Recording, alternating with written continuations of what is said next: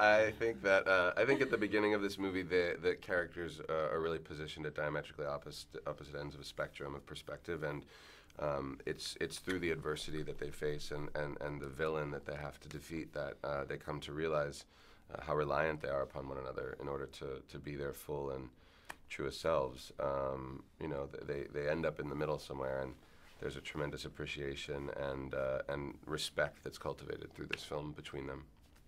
Would you say that there's any bromance in film, like the whole buddy cop feel or like old school Rat Pack feel that you guys kind of get at in the film? You mean that we evoke or something? Yes. What do you think? No, I think I think what makes the characters so interesting is that they are so black and white, and maybe there's a little Eddie Murphy, Nick Nolte, 48 Hours, right? You're Nick Nolte. A lot of 48 hours in there. I'm Eddie Murphy. Totally. So we've seen your relationship with Ahura really develop, but we've yet to really seen a significant love story there. Why do you think that is? I'm just fighting crime too much.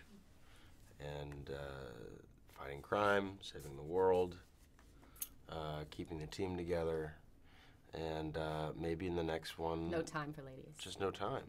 Okay. Much like his real life. But what would be your better relationship in this film? Spock's better relationship is Uhura or Kirk? In this particular movie, neither of the relationships is particularly thriving at the beginning, but luckily by the end they both get resolved and find their way back to balance. As a team, you guys really strike this wonderful balance between, you know, logic and emotion.